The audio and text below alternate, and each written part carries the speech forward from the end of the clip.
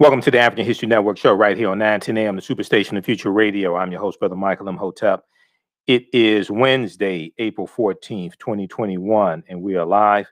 Hope everybody's doing well today. It's been a very, very busy day, and I had to teach my class shortly before coming on the air tonight. Ancient Kemet, the Moors, and the Ma'afa, understanding the transatlantic slave trade, what they didn't teach you in school. So we have a new section of that class starting up. It's going to be Saturday, April 24th, 12 noon to 2 p.m. Eastern Standard Time. So you'll find out more information about that. So today was day 13 in the Derek Chauvin trial in the murder of George Floyd. And today was supposed to be some very damaging testimony from the star witness for the defense, Dr. David Fowler. Now, the testimony was damaging, but it wasn't damaging for the prosecution. It was damaging for the defense. We saw Prosecutor Jerry Blackwell, on cross-examination, totally dismantle Dr. David Fowler's largely idiotic argument. I heard him. I watched it today. I've watched all 13 days. I'm going to need therapy after this. But I watched all 13 days. And this is the first I've heard somebody suggest that George Floyd died from carbon monoxide poisoning coming from the exhaust from the car. But Dr. David Fowler stated he did not know whether the car was running or not because of the way George Floyd was positioned, and he was near the exhaust pipe of the car. But my question would be, on cross-examination, if I was a prosecutor, I would ask the question, well, if your argument is that carbon monoxide poisoning led to his death, then who positioned his face near the exhaust pipe? Wouldn't that be negligence on behalf of Derek Chauvin? Who positioned him there? He didn't just lay down there voluntarily by the exhaust pipe. Who positioned him there?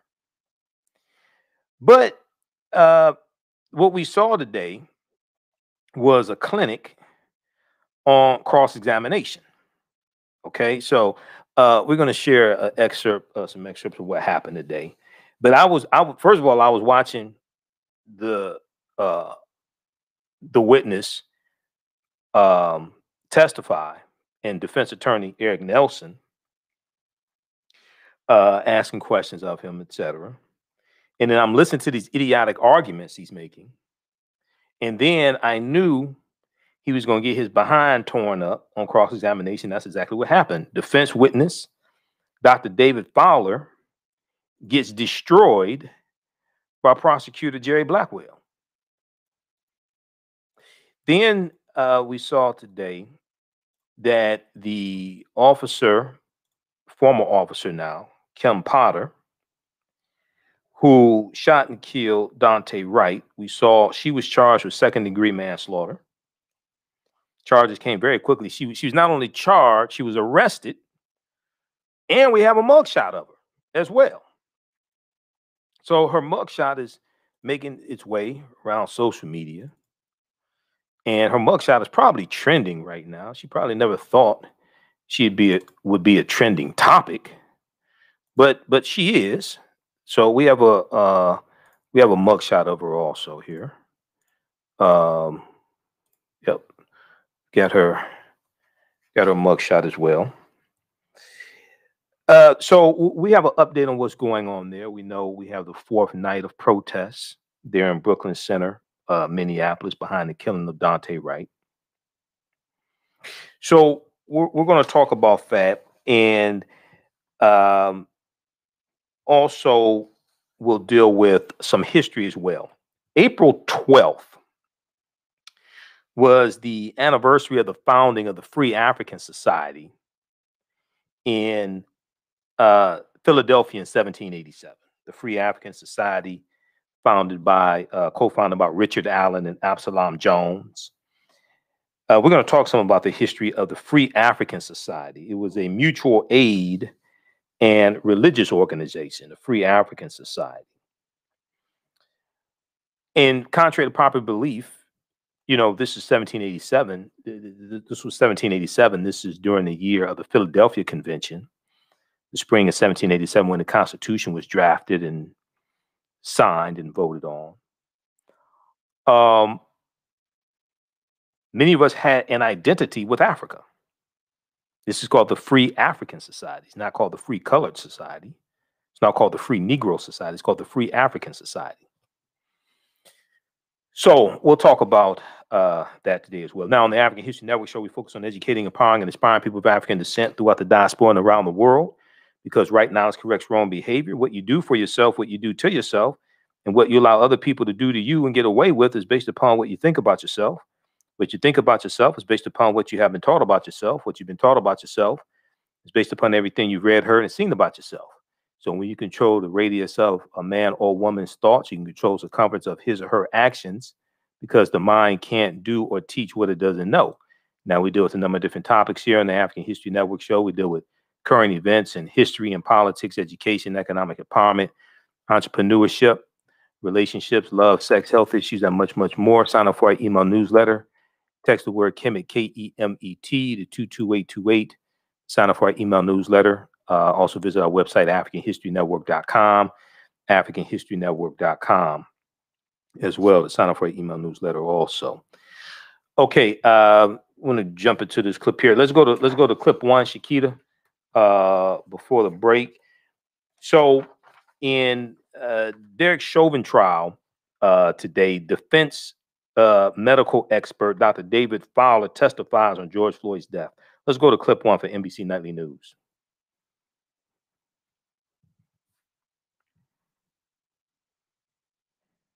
Take it off mute. Okay, Dr. David Fowler, an expert witness for Derek Chauvin's defense, testified that George Floyd died from cardiac arrest combined with the effect of illicit drugs and not a lack of oxygen. Dr. David Fowler, the former chief medical examiner in Maryland, did not examine George Floyd's body. The prosecution pushed back during cross-examination. Go ahead, press play. George Floyd's heart has been at the heart of Derek Chauvin's defense. How did the heart and drugs contribute to the cause of death? They were significant for other contributors. They contributed to Mr. Floyd having a sudden cardiac arrest. Today, Dr. David Fowler testified that Floyd died of cardiac arrest combined with the effect of illicit drugs, not a lack of oxygen. Is it your opinion that Mr. Chauvin's knee in any way impacted the structures of Mr. Floyd's neck? No, it did not. Fowler said he would have classified Floyd's manner of death as undetermined due to multiple factors, including this. There is exposure to a vehicle exhaust, so potentially carbon monoxide poisoning. Fowler, who did not examine Floyd's body, recently retired after 17 years as the chief medical examiner of Maryland. During cross-examination, the prosecution came out swinging. I think you should do your homework before you arrive at your opinion. Fair enough? Yes. You haven't seen any data or test results that shows Mr. Floyd had a single injury from carbon monoxide. Is that true? That is correct. Because also, Fowler acknowledged Floyd needed immediate medical care to reverse the cardiac arrest. Are you critical of the fact that he wasn't given immediate emergency care when he went into cardiac arrest? Yeah, as a physician, I would agree. This morning, a passenger in Floyd's SUV, Maurice Hall, appeared briefly in court without jurors in the room. I'm fearful of criminal charges going forward. Hall said he planned to invoke the Fifth Amendment to avoid questions about Floyd's drug use. The judge quashed his subpoena, and he won't be compelled to testify. Defense testimony is expected to continue tomorrow. If and when the defense rests, the prosecution can call rebuttal witnesses before closing arguments. Okay, we're going to pick this up on the other side of the break. Now, people are saying Kim Powder has already posted bail. They always post bail. The police union raises money for them and posts bail for them. That's part of the process. That ain't nothing to be. So what? That always happens. They always post bail. That's part of the process. Listen to the African History Network show right here on 910 a.m. Superstation Future Radio. I'm Michael Imhotep. We'll be back in a few minutes. Stand by.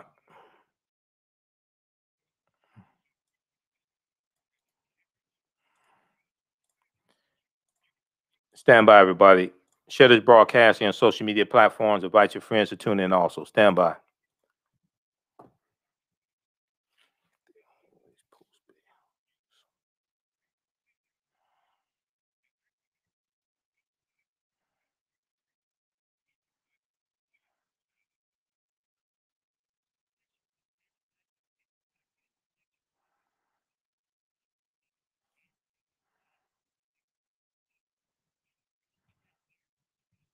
Stand by, everybody.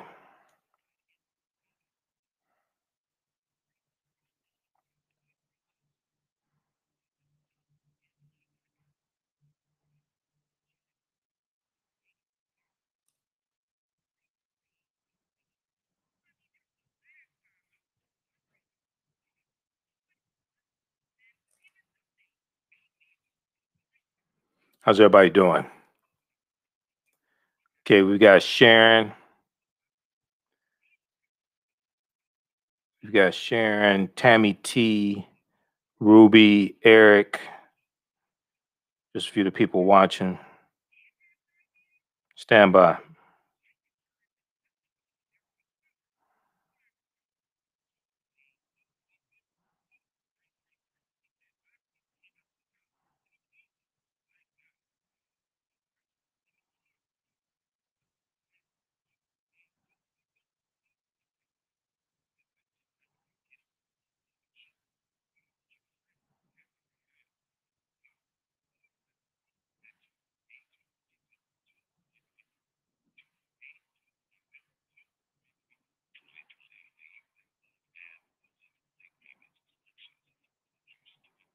All right, stand by. We'll be back from break in 2 minutes.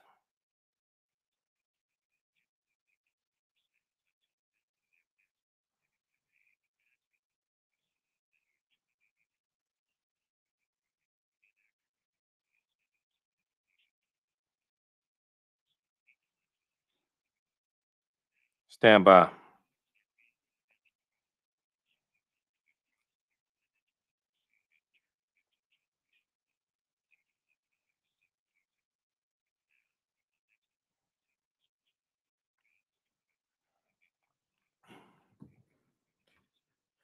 All right, back from break in 2 minutes.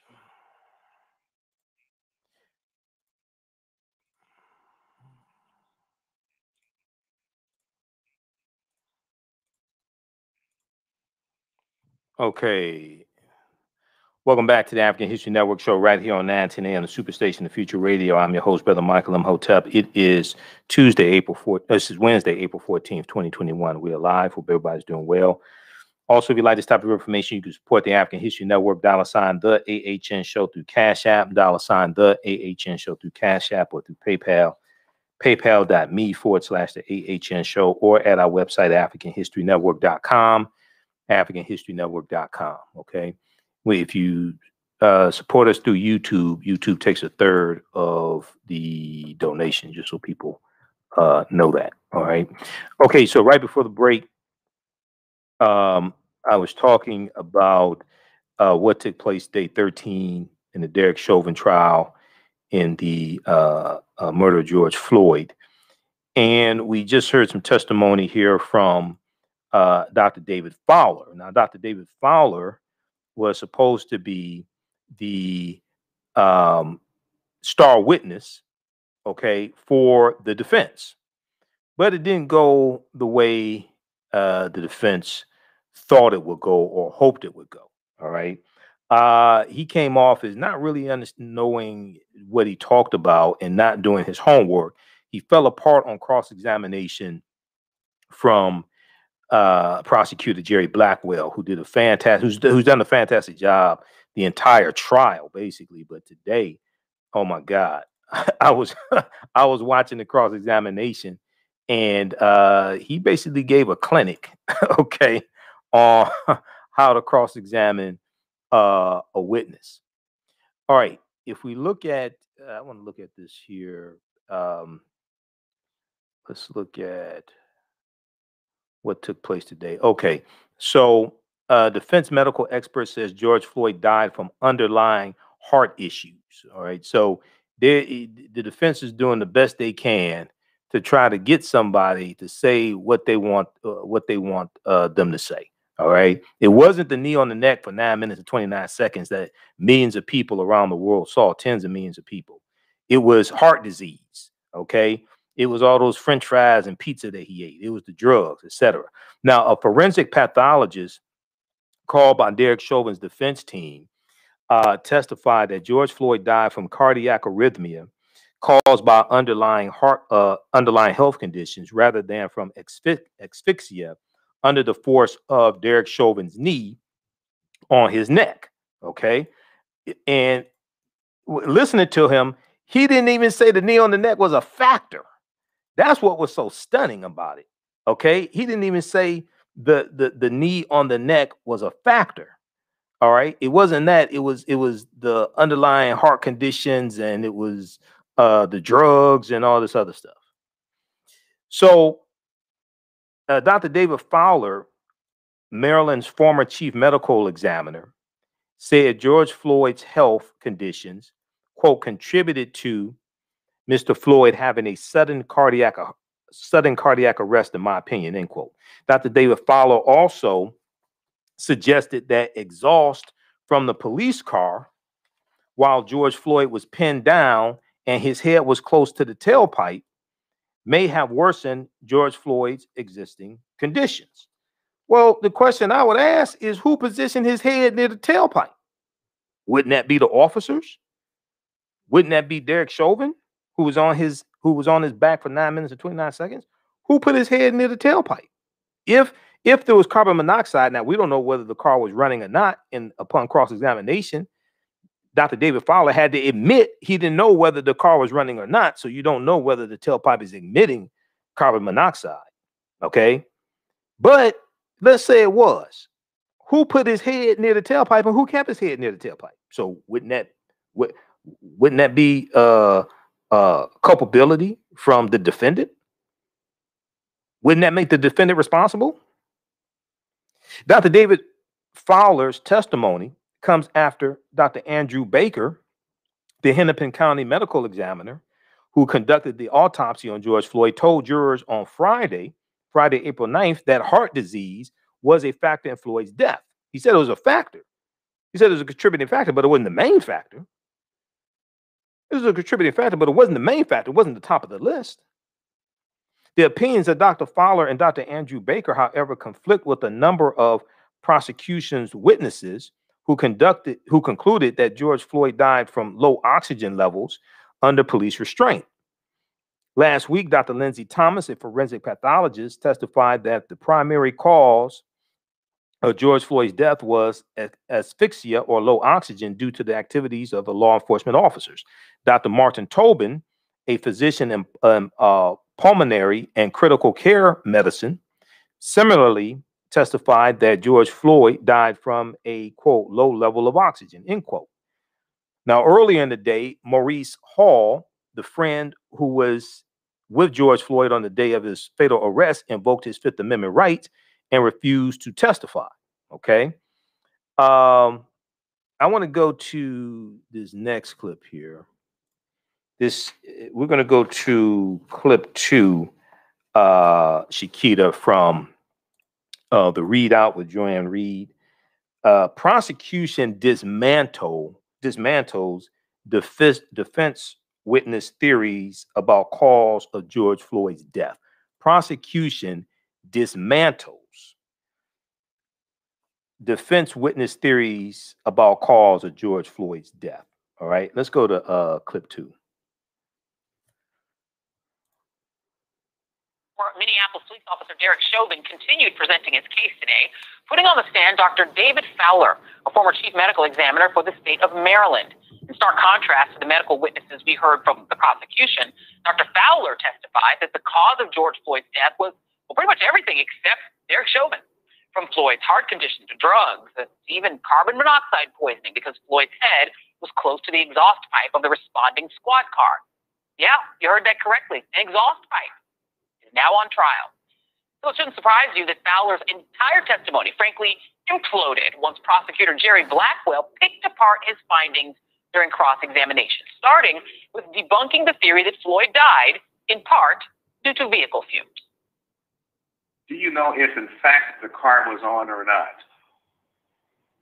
You didn't see any information or data from anybody who says, I either turned the car on or I'm the one who turned it off. You didn't see either one, did you? Correct. Was the car even on? Fowler, who had ruled out asphyxia in Floyd's death because of a lack of bruising on his neck, then admitted to Blackwell that bruises are rarely even a thing with this type of death. Do you agree, Dr. Fowler, that the majority of cases where somebody dies of asphyxia are very subtle, and in fact, no traumatic manifestations are visible at all?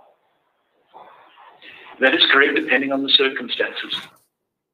Prosecutor Blackwell then nullified the studies Fowler had cited showing that restraint in a prone position with or without body weight does not cause difficulty breathing.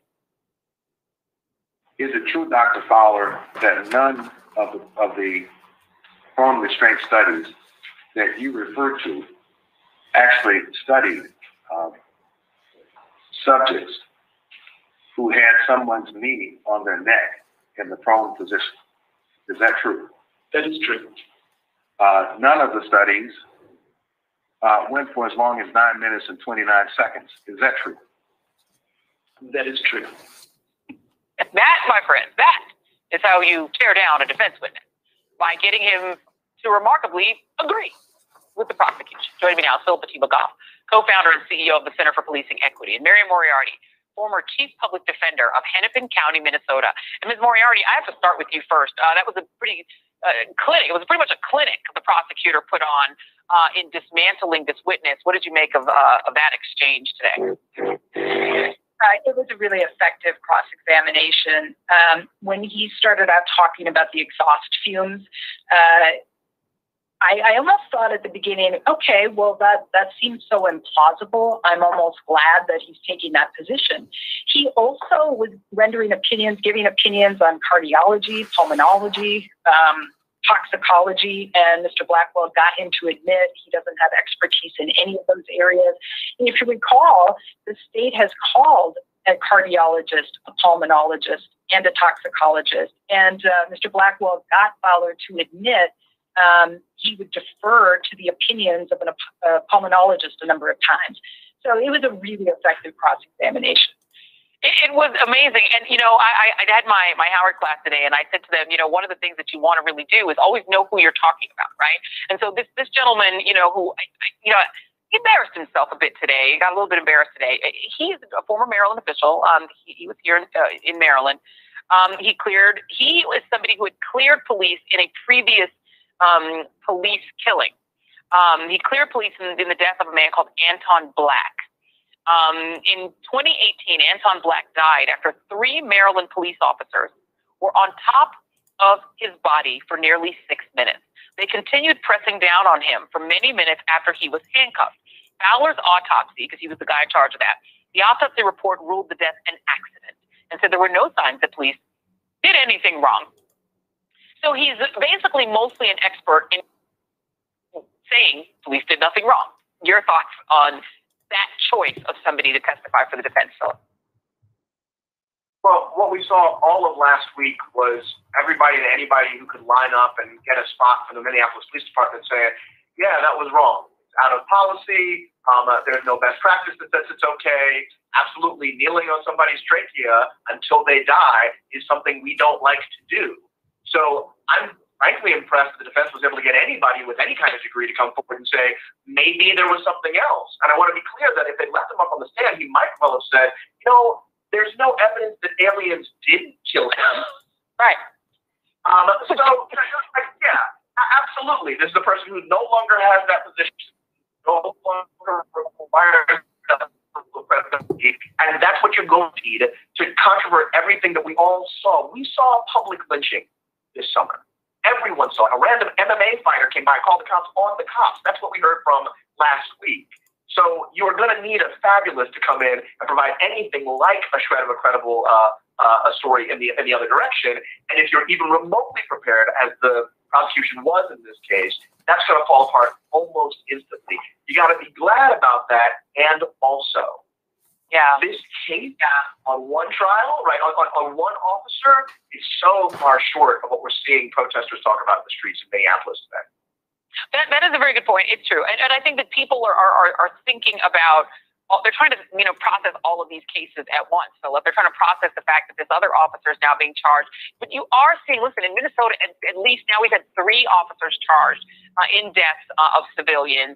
The only one convicted, as was noted in the last block by Johnny Cobb, is the black guy who killed the white lady. But it does feel like there is more momentum toward prosecutors at least trying, right, Philip? And is that what it's going to take? We've seen Marilyn Mosley try. We've seen other prosecutors at least say, we need to at least attempt a prosecution. Is that, in your view, progress? I mean, I don't. I'm less embarrassed by the prosecution in this case. It's been incredibly thorough. That's great. But it's not just the prosecution coming forward and doing their job effectively and professionally. It's also the profession saying, please don't pin this on us. Right? Part of what's happening is, if there is a not guilty, God help us all. And I think everybody in law enforcement understands there's no way to do the job if this is somehow part of what's legal. So everybody's coming together saying, let's accept this. Let's make this the one random error that doesn't indict the entire profession. And so, you're seeing some momentum in that way, but I don't think that generalizes. I don't think that's going to happen in the Daunte Wright case, and I don't think that makes us all safer or makes Black people feel like, oh, now it's good with us and the cops. Well, and Mary Moriarty, the other group of people that have had a credibility issue are prosecutors, because we've seen even Democratic prosecutors who get votes from Black people refuse to prosecute in cases like the Mike Brown case and cases like Breonna Taylor. And so prosecutors are sort of under the spotlight too, because we do have this sense that, the white citizens are treated as citizens and Black citizens are treated as subjects. And they're simply the people who police on, but not the people that police protect. In your view as a prosecutor, coming from the point of view of the partners of the police, what do we need to do to get off of this dime? Because this is not a place that's sustainable. Well, remember that this case was taken away by the county prosecutor and given to the attorney general, partly because of that very issue. I see the potential for tremendous change here. Our community, this didn't start with George Floyd, obviously. There's a history with the Minneapolis Police Department that people in our community, particularly in our Black community, have been trying to bring to the attention of police, of policy officials, and it's been ignored for years and years and years. George Floyd was like our Ferguson moment. That was just kind of the eruption of all of this trauma, this tension, this anguish over what had been happening to people in our Black community for many, many years. And I don't think any of us wanted to go, well, we're not going to let it go back to the way it was. It's not going to go back to normal. There's tremendous pressure and actually willingness on a lot of our policymakers' part to make changes, to see that this, it obviously did happen again right in the middle of this trial, but there's tremendous momentum here to try to change this. I'll also say to Philip's point about the MPD getting on the stand and saying this isn't who we are and what we do. Right. There's people in the community have noticed that, and of course, people in the Black community know. And as a former public defender, I know I see body cam where police treat people like this all the time. It is what they do. Always intact. Exactly. Yeah, it is what they do. Problem. It is what they do. That's the problem. They're treating Black people as subjects and not as citizens, and that is the problem. Philip Atiba Goff, Mary Moriarty, thank you both very much. Okay, pause it right there, Shakita. Check out Dr. Philip Atiba Goff. I think it's Goff. Dr. Philip Atiba Goff. He has a lot of good research. He has research dealing with biases among police officers. Also, Dr. Philip Atiba Goff, Goff. All right.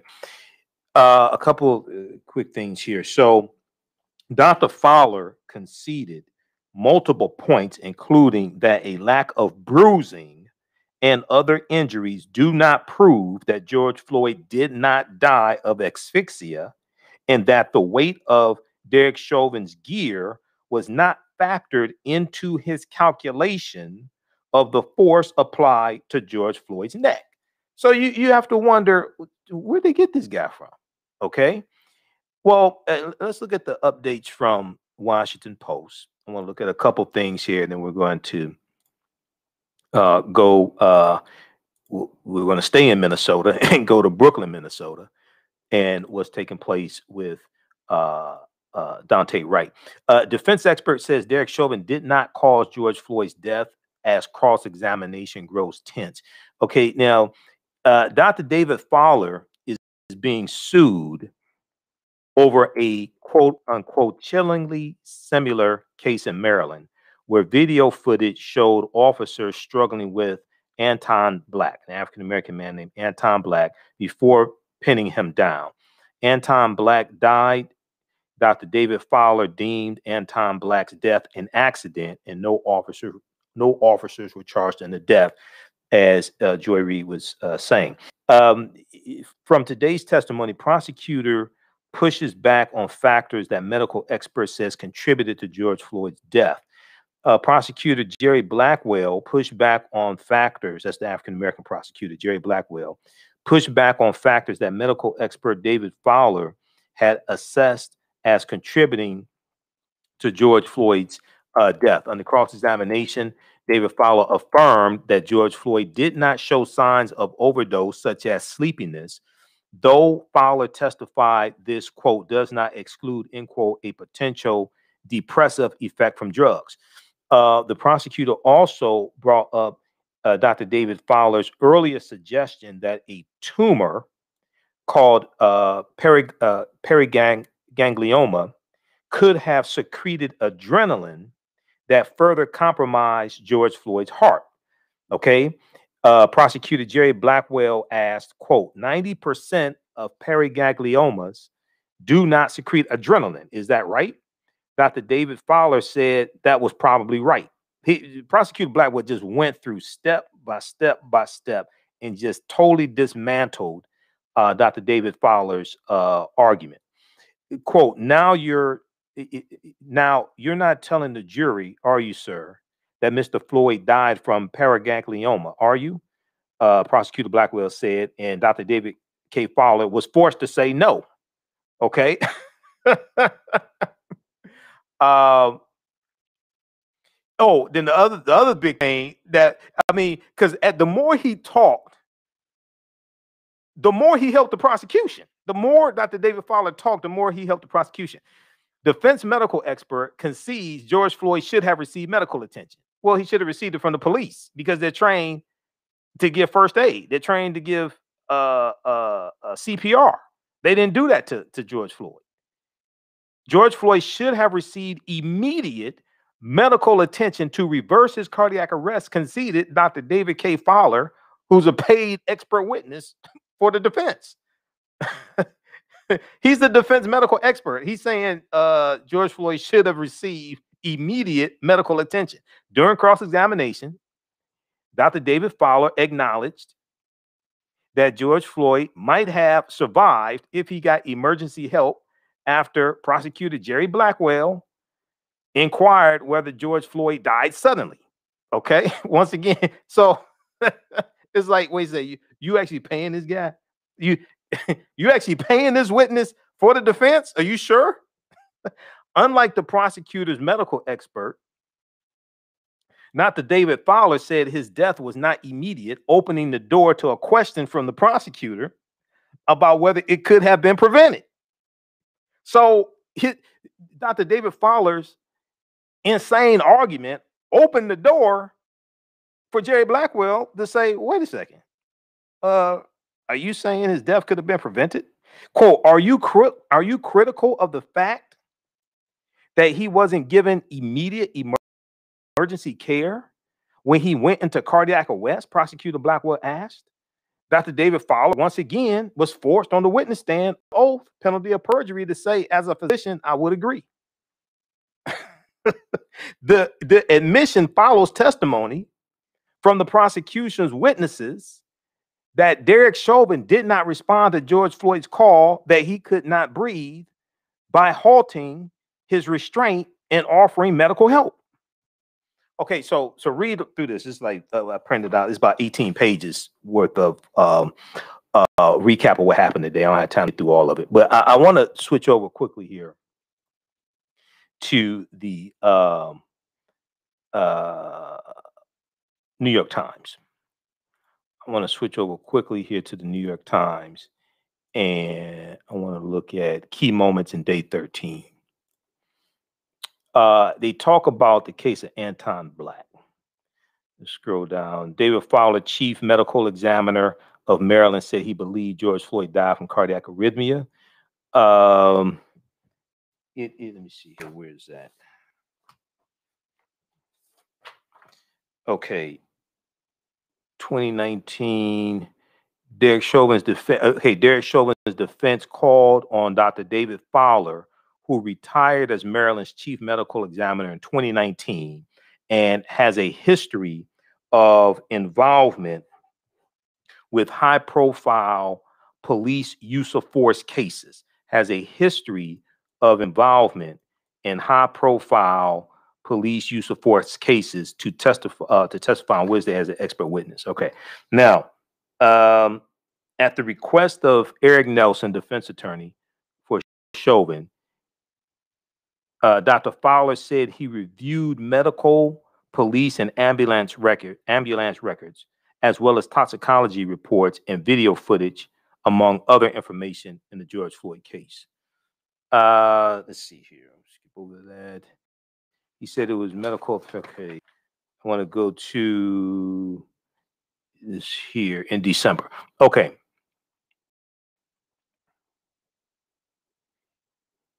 While he was chief medical examiner of Maryland, Dr. David Fowler ruled that the death of Anton Black, a black teenager who was killed during an interaction with the police in 2018, was an accident, the Baltimore Sun reported. No one was charged.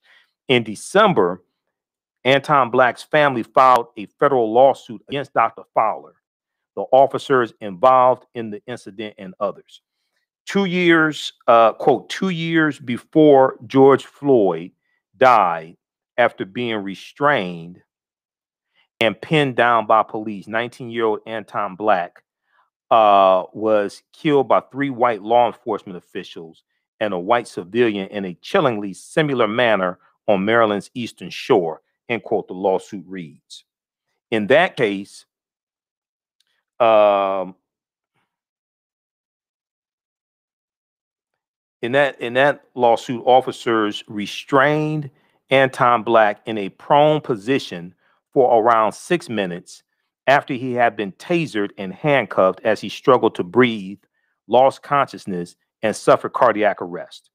In 2015, Dr. David Fowler's office issued a homicide ruling in the death of Freddie Gray, a 25-year-old African-American man from Baltimore who died of a spinal cord injury after a widely circulated cell phone video showed him being dragged, screaming, into a police transport van. Okay, so Dr. David Fowler's office issued a homicide ruling in the death of Freddie Gray. In that case, 6 officers were initially charged with crimes including manslaughter and murder. The first trial ended in a hung jury, and 3 more officers were acquitted after trials before a judge. Okay, so read the rest of this here from the New York Times. Okay, key moments on day 13 of the Derek Chauvin trial. All right, now I want to switch over to Daunte Wright. Okay, we're going to go to clip 3, Shakita. So today, the former Brooklyn Center police officer Kim Potter, 26-year veteran, was indicted, and she was charged for the killing of Daunte Wright. I want to go to clip 3. Let's go to NBC Nightly News. Arrested and jailed, facing a charge of second-degree manslaughter in the death of 20-year-old Daunte Wright. In a statement, prosecutors say Potter abrogated her responsibility to protect the public when she used her firearm rather than her taser. Her action caused the unlawful killing of Mr. Wright, and she must be held accountable. Potter shot and killed Wright during a traffic stop. The now former officer on the force for 26 years, training a rookie cop that day during what police have called an accident. Law enforcement analysts count at least 16 similar cases of guns mistaken for tasers in the last 20 years, not all fatal. No comment today from Potter's attorney, the police union, or the family of Daunte Wright. Wright family's attorney speaking out. Obviously, they are glad she got charged. They do hope and pray for a day that we will get equal justice. You, me, and anybody else with this skin color would be in silver handcuffs right now with murder charges. Today, angry reaction to the manslaughter charge from activists involved in 3 straight nights of protests. Now you can see the crowd getting restless, stirring even more. Overnight, at least 79 arrests as police clashed with demonstrators and enforced a curfew. Now, some protest leaders comparing Potter's case to that of former Minneapolis police officer Mohammed Noor in 2017, a black officer convicted of murder and manslaughter after shooting and killing a white woman who called 911 for help. Some see a different standard for the white officer killing a black man. You think she should be charged with murder? Yes, I do think she should be charged with murder, clearly and unequivocally. Why? Because of her reckless conduct. Ron, any idea how the manslaughter charge will play with the crowds out there tonight? More people seem to be arriving here earlier tonight. They are not satisfied. The officials are pleading for peace as the clock ticks toward another curfew. Okay, so that is from NBC Nightly News from April 14th, 2021. Former Minnesota police officer charged in shooting of Daunte Wright. We see a 4th night of protests. We see as protesters confront the police over the fatal shooting of Daunte Wright. Hundreds of demonstrators gathered for a 4th night outside a police station in suburban Minnesota on Wednesday, protesting the fatal shooting of Daunte Wright, carrying signs that said Black Lives Matter and No Justice, No Peace. A crowd assembled in the rain outside the Brooklyn Center, Minnesota police station, and confrontations between protesters and law enforcement officials began nearly immediately. Let me flip over here to updates from New York Times. Just a second here. Okay. 4th night protests. For a 4th night, protesters confront the police over a fatal shooting. Okay. We see this here. Let's see. Carrying signs that say Black Lives Matter, No Justice, No Peace. A crowd assembled in the rain outside the Brooklyn Center, Minnesota station, and confrontations between protesters and law enforcement officials began nearly immediately. We're going to go to clip 4 in just a second, Shakita. After several skirmishes in which protesters threw bottles of water and milk, the police fired several flash bang grenades over the crowd. They used pepper spray and fired marker rounds, which can stain clothing. Shortly after 9 p.m. Eastern Standard Time, 9 p.m. Eastern Standard Time, the police declared the assembly unlawful and ordered the crowd to disperse, but hundreds of people remained, some trying to shield themselves with wooden barricades. State troopers arrived, helping to clear the scene. Okay, news that Kimberly A. Potter, the officer who fired the shot that killed Daunte Wright, had been charged with 2nd-degree manslaughter, drew mixed reaction from activists. Ariana Buford, 25, of Brooklyn Center, said the potential penalty seemed light given Mrs. Potter's long experience as a police officer. Quote, the charges need to be more severe. She's been an officer longer than I've been alive. Kevion Ford, 45, a private contractor from Coon Rapids, Minnesota, said the charge was appropriate given the police claim that Ms. Potter had shot Daunte Wright by accident, appearing to mistake her handgun for a taser, but he worried that she would not be convicted. One, it's very hard to convict a police officer. 2, you have to prove beyond a reasonable doubt to 12 jurors that if you're trying to get a higher, a more severe charge, you have to prove intent, which goes to state of mind. They may bump up the charges a little bit, but they're going to charge, especially if Attorney General Keith Ellison takes over this case. But they're going to charge based upon the evidence that they have, what they think they could get a conviction on. Whatever they think they can actually get a conviction on, that's what I want them to go with. trying to get a more severe charge to appease the public, and then you end up losing the case because you can't meet the standard. The burden of proof is on the prosecution, not the defense. The burden of proof is on the prosecution, trying to get a more severe charge to appease activists and protesters and people outraged, and then you end up losing the case because you can't prove the elements of the charge. No, you charge based upon the evidence that you have and what you reasonably think you can get a conviction on. Okay. Okay, look, we're out of time here on 910 AM Superstation WFDF. Those watching on Facebook and YouTube, keep watching. We're going to go for a few more minutes. We're going to go to this other clip that deals with also the distinction between manslaughter and murder charges. Then we're going to talk about the Free African Society. And also we have breaking news from the House Judiciary Committee in the vote on HR40, the vote on the reparations bill, HR40. We have breaking news on that as well. So watch me on our Facebook fan page, The African History Network, our YouTube channel, Michael Imhotep. We're going to keep going. Right now, it's correct wrong behavior. It's not over till we win. Wakanda forever. Stay tuned for Democracy Now! We'll talk to you tomorrow night. Peace. Okay. All right. Stand by. Stand by.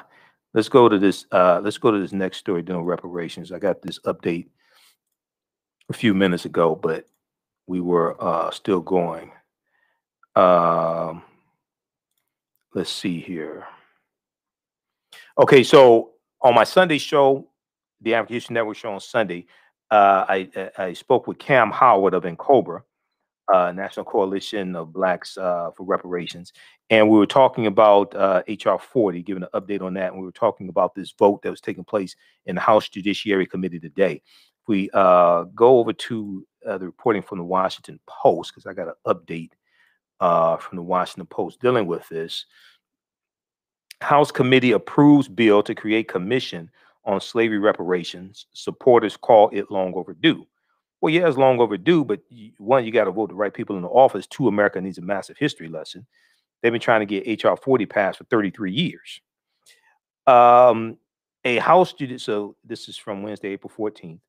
A House Judiciary Committee on Wednesday approved legislation to create a commission to make recommendations on paying reparations to descendants of enslaved people. The furthest the bill has advanced in its first, the furthest the bill has advanced, it was first introduced more than 30 years ago. So it was introduced in 1989. This is the farthest HR40 has gotten. Okay, as expected, the vote broke on party lines by 25 to 17. No Republicans voted for it. No Republicans voted for it, just like no Republicans voted for the American Rescue Plan, okay, in the House of Representatives or the U.S. Senate. Not a single traitorous Republican voted for the American Rescue Plan in the House of Representatives or the U.S. Senate, okay? So you think they're going to vote for reparations? They wouldn't even vote to help white people that voted to put them in office. You think they're going to vote for reparations? Now, this vote has to go to the full House floor. It takes 218 votes to get any bill passed in the House of Representatives. They're not at 218 yet. They're at about 173, 174, what Cam Howard told me.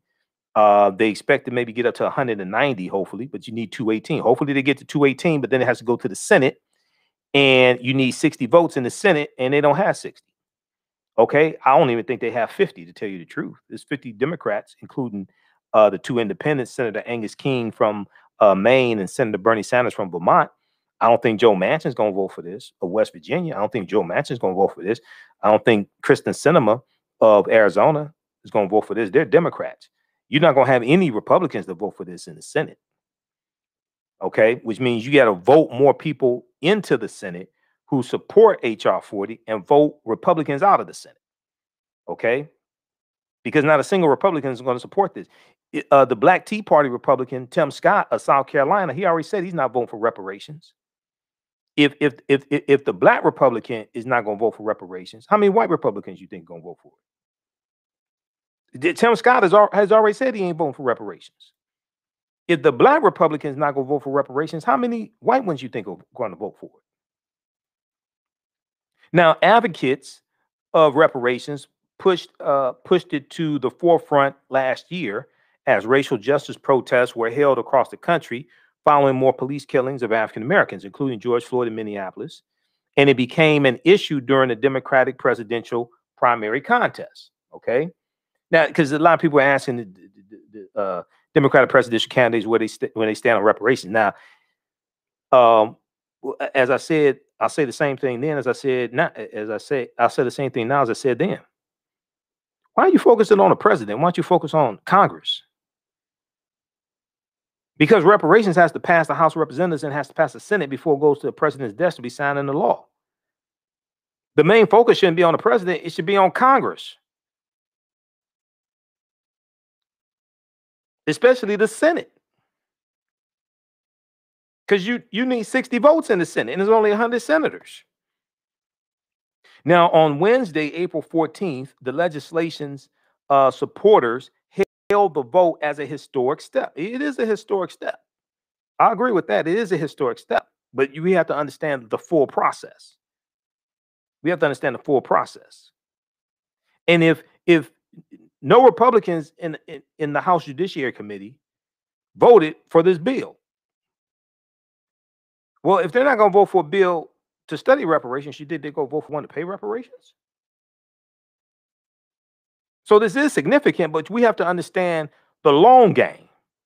You got to vote more people in the office who support reparations and support other bills that are beneficial to African Americans and others, and vote people out of office who are blocking these bills.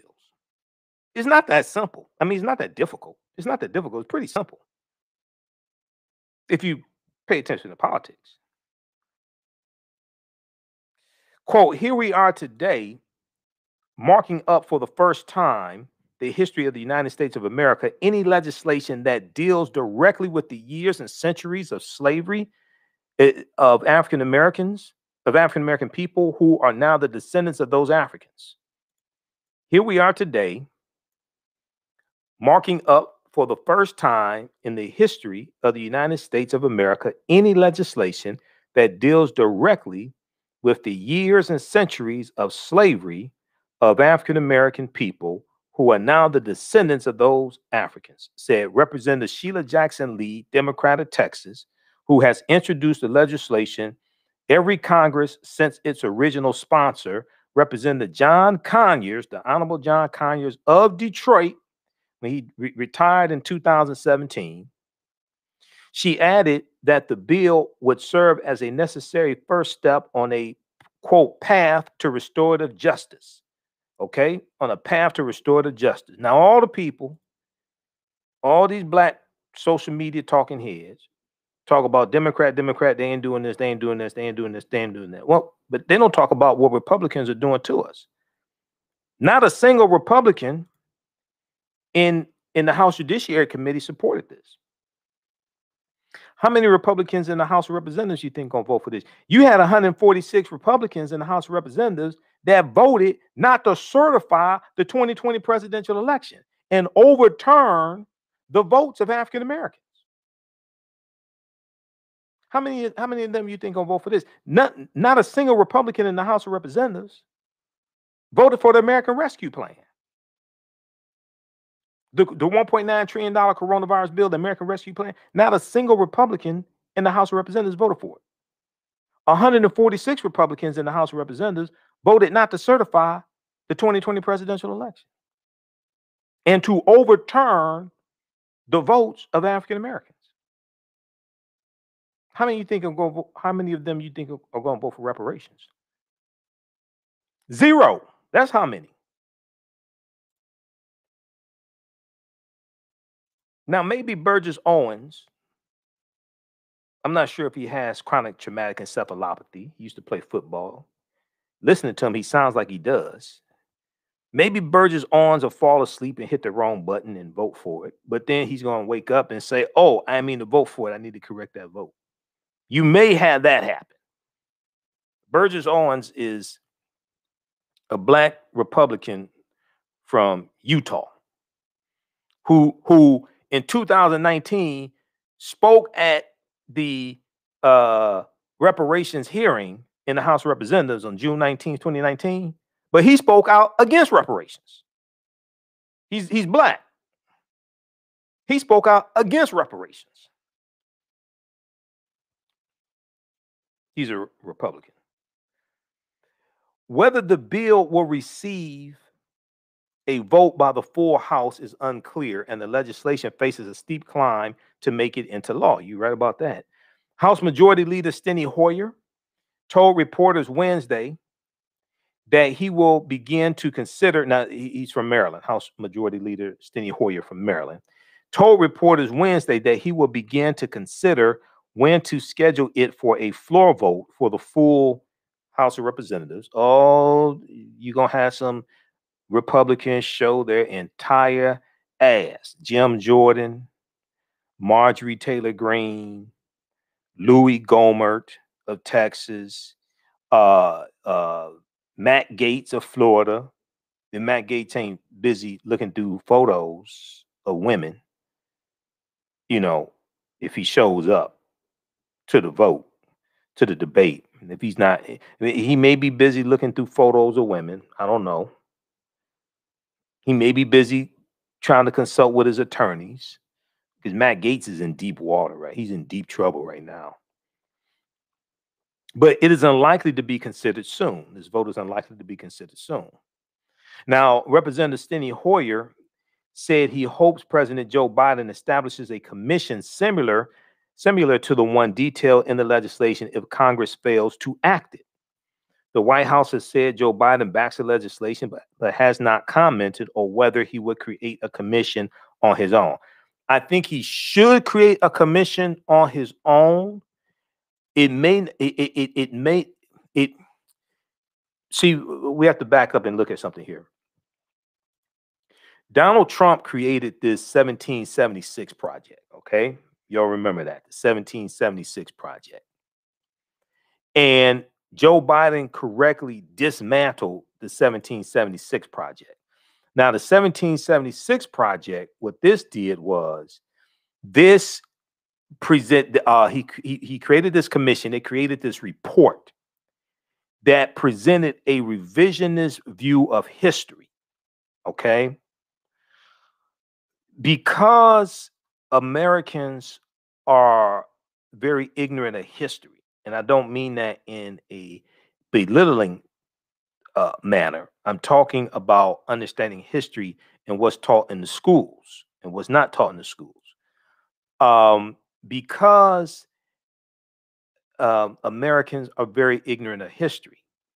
And also we know that you have this attack that's taking place right now on what can be taught in the schools regarding racism and things like this. For instance, if we look at this article from Politico.com, and this is from a couple months ago. This is from January 24th, 2021. State Republicans push new voting restrictions after Trump's loss. State Republicans push. Oh, okay, that's not the one I want. That's not the one I want. I want the one dealing with racism in. Hold on. I want the one dealing with racism being taught. I mean, Republicans cracking down on what can be taught in the schools. Where is that one? There's one from let me go into my bookmarks. There's one from newsone.com, for instance. And this deals with let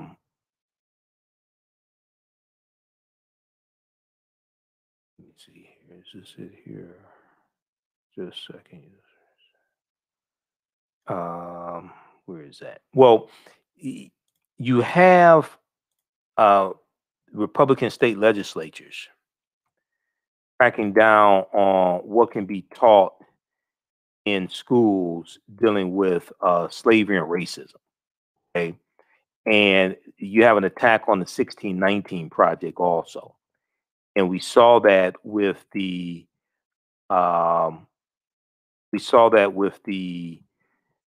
1776 project that Donald Trump commissioned.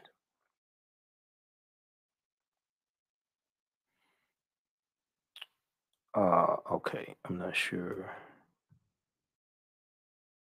where that one is.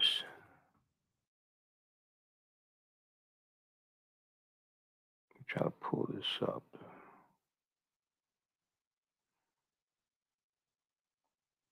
All right, but anyway, you can Google that topic here. I think I took down those articles that I had up. But you have this taking place now. So Joe Biden can do a commission. Really, he should do one to deal with the history of this country. Okay, to tell the truth, to deal with the real history of this country. Do a commission dealing with that, and then do a report. And then also he can do one dealing with reparations. Okay, as well. Do the study reparations, the impact, make recommendations, etc., and have on his commission historians, political scientists, constitutional law experts, attorneys, constitutional law experts, things like that. Okay. And America has to be educated on this history. Americans are very ignorant when it comes to history.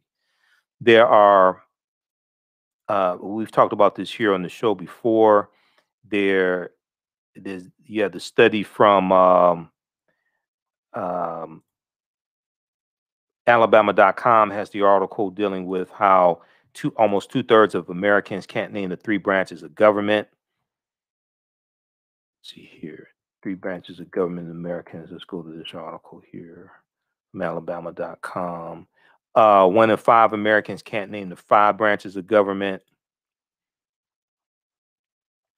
If we look at this from Alabama.com, back January 19th, CBS News ran the story. CBS This Morning ran the story January 19th, 2021, how most Americans don't know what's in the U.S. Constitution. We talked about that here on this show. All this ties into understanding history. Most people don't really understand the history of slavery in this country, okay, and how slavery evolved.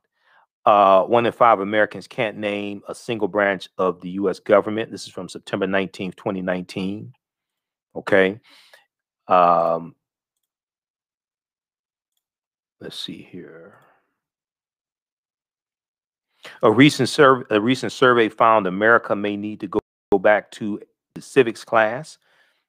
Annenberg Public Policy Center's Civics Knowledge Survey found only 2 in 5 American adults, or 39%, only 2 in 5 American adults could correctly name the 3 branches of government: executive, legislative, and judicial. That figure was the highest in 5 years, up from 32% last year in 2018, up from 32% in 2018. So only 2 in 5 Americans, or 39%, could correctly name the 3 branches of government. Almost 2/3 of Americans could not name the 3 branches of government. And 1 in 5 Americans, 1 in 5 U.S. adults could not name any branch of the U.S. government. Okay, so check this out. So then this ties into people's understanding of law, people's understanding of history. All this is connected. And people may say, well, what does that have to do with getting reparations passed? Well, these people who don't understand the Constitution and can't name the 3 branches of government, don't understand law, don't understand history, they're represented in the House of Representatives by dumbasses like Jim Jordan and Matt Gaetz and Marjorie Taylor Greene and Louis Gohmert. They're represented by people in the House of Representatives as well as the Senate who are ignorant of history, who don't understand a lot of this stuff also. Senator Tommy Tuberville of Alabama couldn't name the 3 branches of government. And he's a new U.S. senator. There are only 100 U.S. senators. He's a new U.S. senator. He couldn't name the 3 branches of government. Not only could he not name the 3 branches of government, he had no understanding of the Voting Rights Act of 1965. He had no understanding of the Voting Rights Act of 1965, and he's going to vote on the bill to strengthen the Voting Rights Act. He had no understanding of this. This came up in a interview.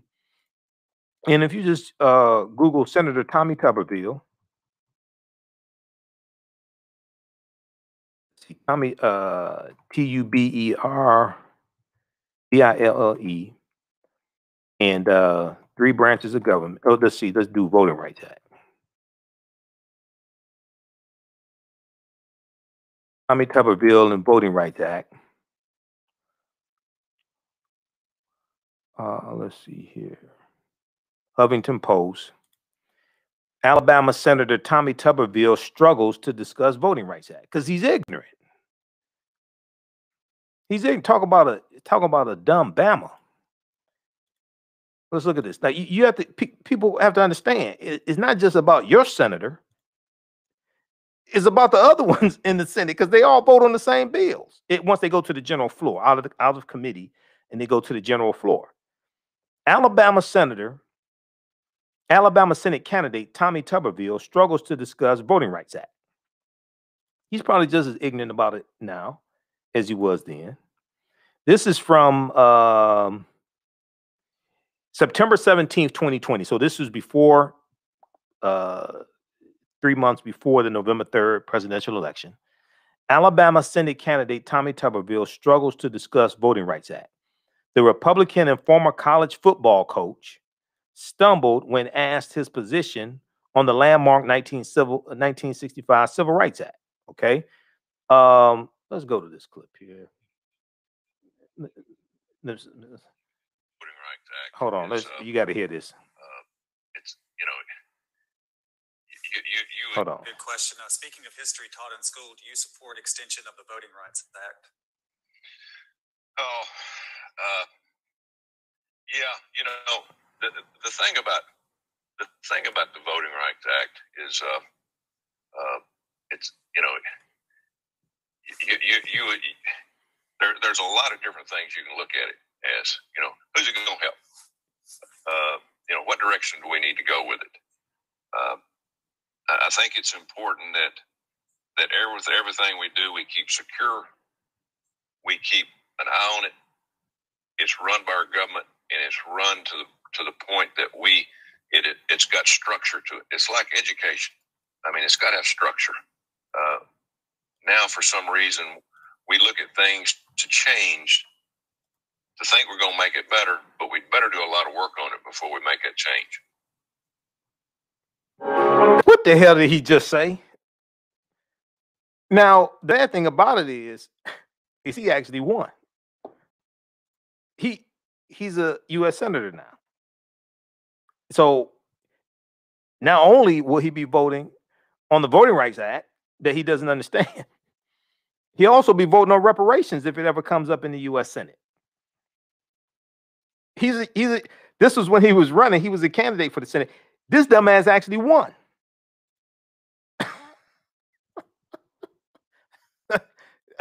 I said he actually won. Okay, so check this out here. Alabama Senate candidate Tommy Tuberville struggles to discuss Voting Rights Act.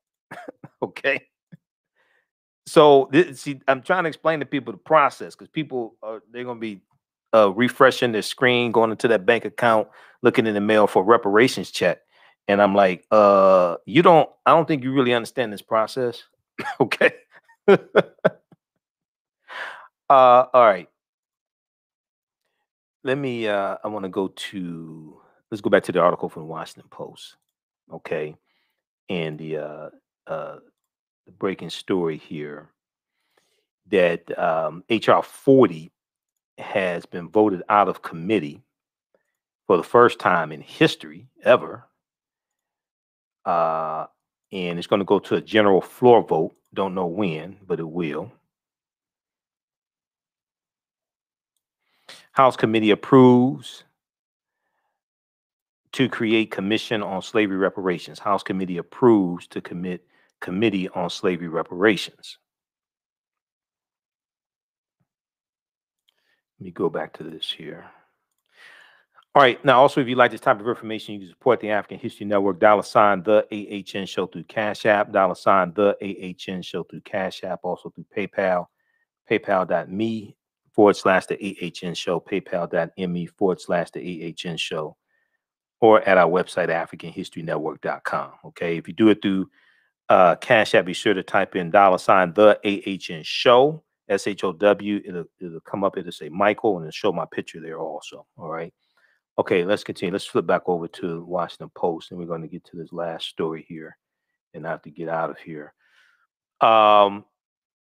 So Representative Steny Hoyer of Maryland, House Majority Leader, House Majority Leader Steny Hoyer said he hopes President Biden establishes a commission similar to the one detailed in the legislation if Congress fails to act. The White House has said Biden backs the legislation, but has not committed on whether he would create a commission on his own. Now, the bill with HR40 would establish a 15-person commission that would study the effects of slavery and racial discrimination in the United States from before the country's founding to today. Before the country's founding to today.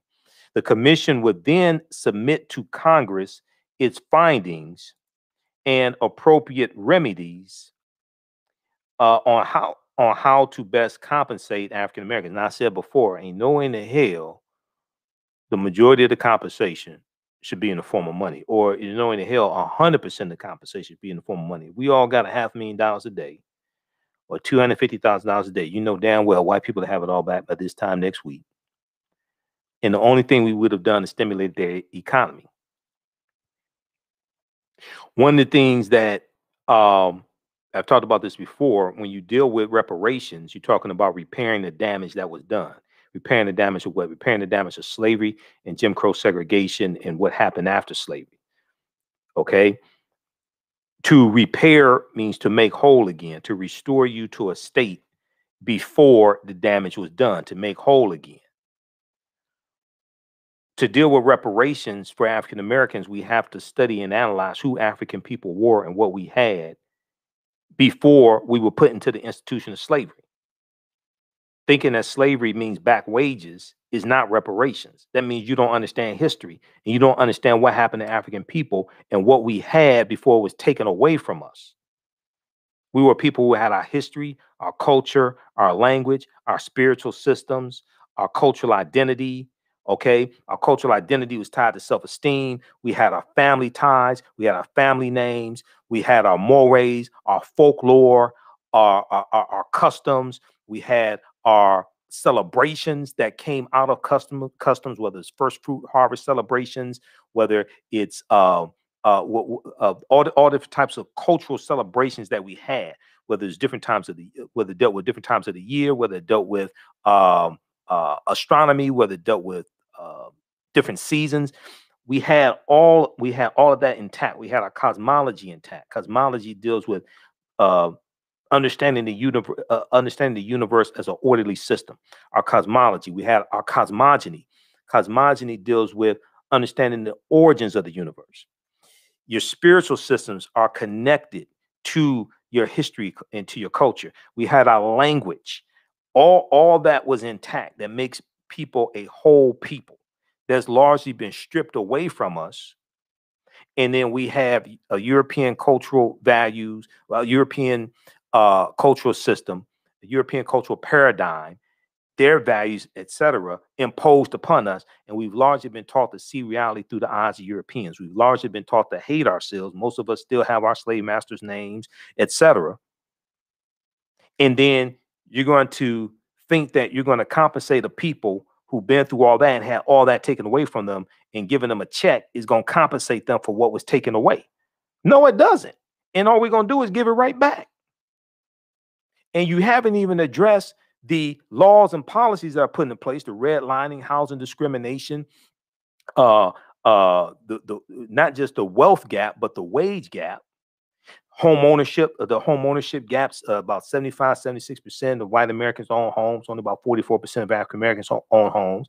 146 our homes are valued at about $146 billion less than white people's homes.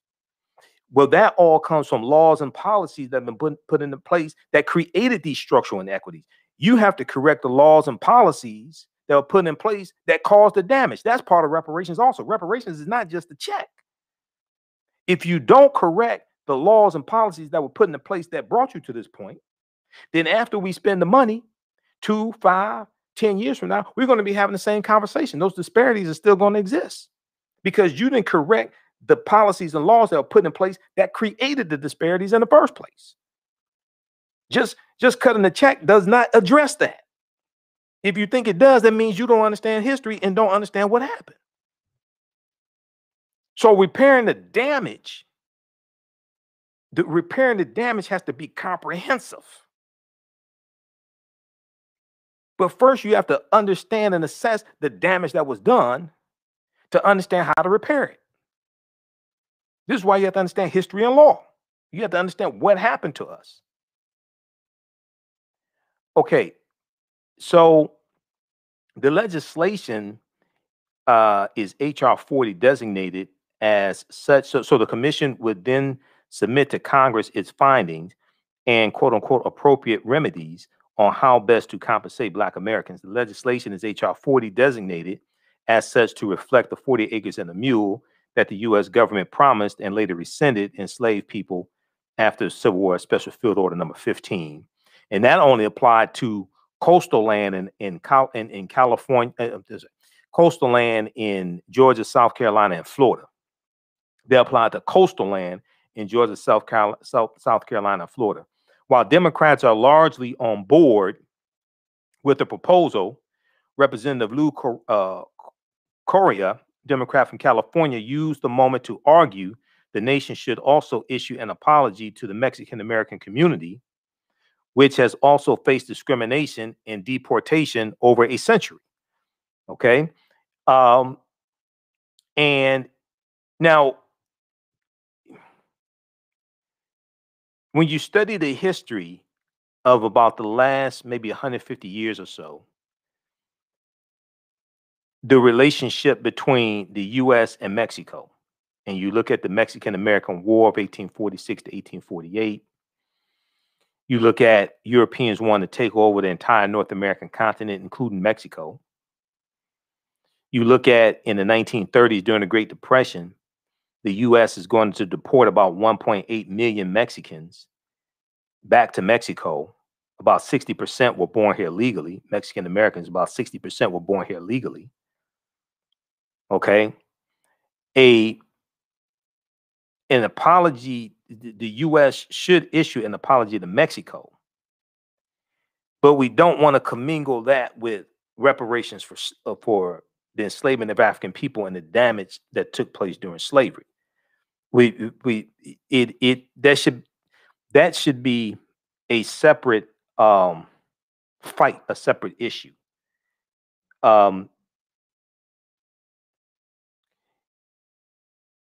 It does involve African history because you had about 5,000 to 10,000 enslaved Africans who run into Texas. Who run from Texas into Mexico because there was a Southern Underground Railroad going from like Texas into Mexico also when Mexico won its independence. And we know the second president of Mexico was a former African slave named Vicente Guerrero. So the U.S. should issue an apology to Mexico, and we know that the Mexican-American War, that's over land. The U.S. wanted land from Mexico, and the Mexican-American War ends with the Treaty of Guadalupe Hidalgo, and in that treaty, the U.S. gets Colorado, the land that makes up what we call Colorado, Arizona, New Mexico, California, Utah, and Nevada. Those 6 states the U.S. gets from Mexico in the Treaty of Guadalupe Hidalgo, and it's that treaty that ends the Mexican-American War. So, yes, the U.S. should issue an apology to Mexico, but that's a separate issue. Yeah, they should, but that's a separate issue.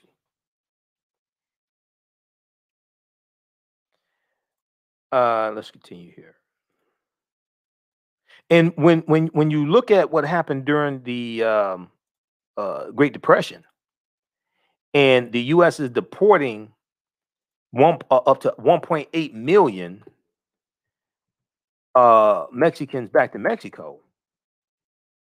The reason why they deported them is because the U.S. said, and this started under Herbert Hoover and continued under President Roosevelt, the U.S. said that these Mexicans were taking jobs away from white people during the Great Depression. Now, what they didn't talk about is how the Mexicans contributed to the U.S. economy and what they produced, but also what they consumed, what they bought, how they contributed to the economy. They didn't deal with that at all because they contributed to the economy also. No, people don't want to talk about that. When you talk to economists, they'll tell you that. But the average person doesn't understand this. Read this article here from July 12, 2019. I've done an entire presentation dealing with this. The U.S. deported 1 million of its own citizens to Mexico during the Great Depression. This is from history.com. History.com is the official website of the History Channel. Up to 1.8 million people of Mexican descent, most of them American-born, were rounded up in informal raids and deported in an effort to reserve jobs for white people. This happened here in the USA, the land of the free and the home of the brave. This is during the Great Depression. So I agree that the U.S. should issue an apology to Mexico. I agree with that. They should issue an apology to the Congo. They should issue an apology to Haiti. You know, they should issue an apology to South Africa. Yeah, I agree with all that. But those are separate issues, though. Okay, so check out this article here from history.com.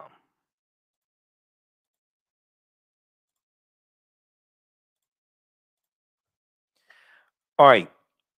So Representative Lou Correa of Democrat from California used the moment to argue the nation should also issue an apology to the Mexican American community, which has also faced discrimination and deportation over a century.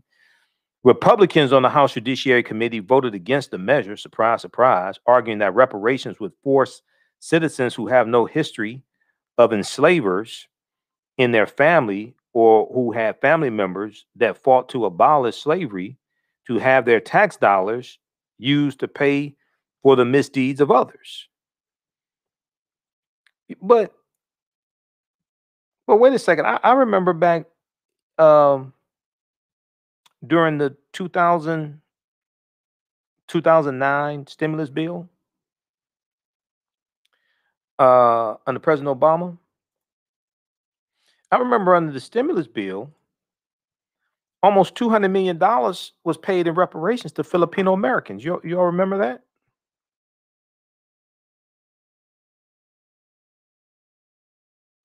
That was in the stimulus bill. Let's go look at this here. Let's look at this here from CNN.com. Because some people have amnesia.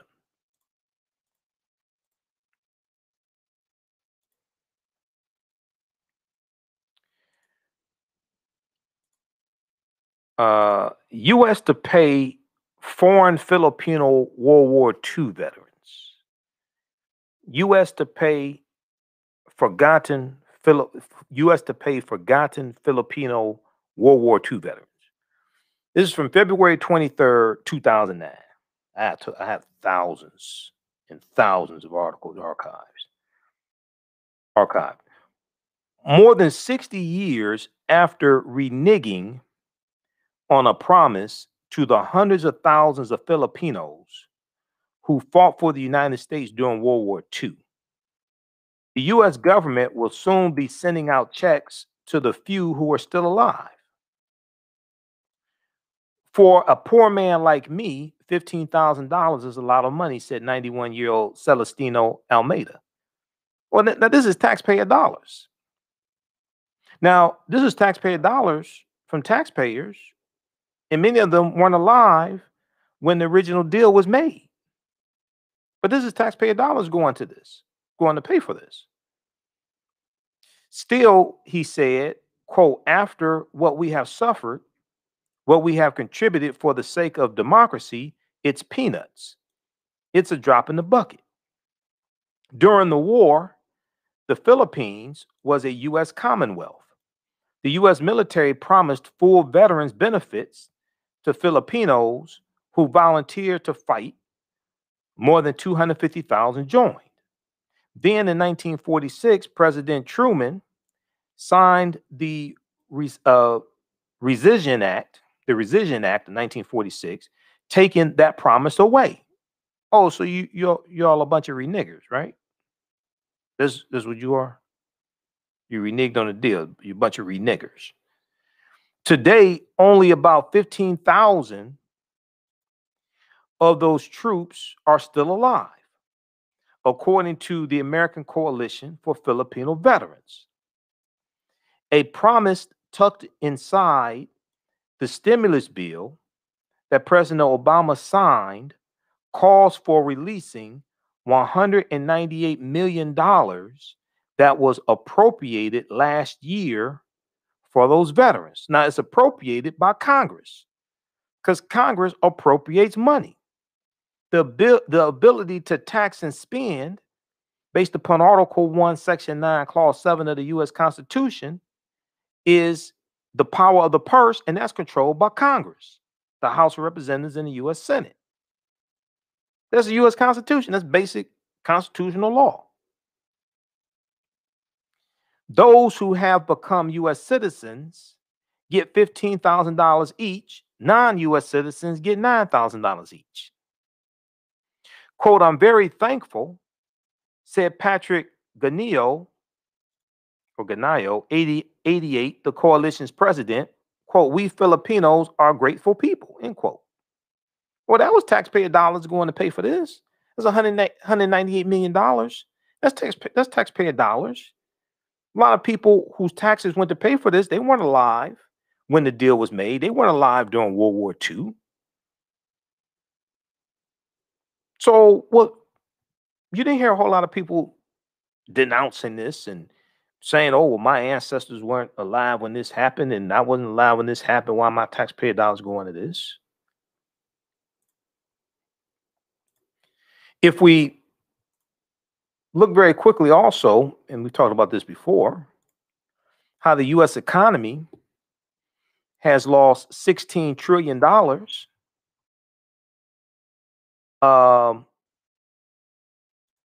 over a 20-year period of time. Not 246 years, just a 20-year period of time. The U.S. economy has lost $16 trillion from the year 2000 to the year 2020 because of racism and discrimination. We look at this study from Citigroup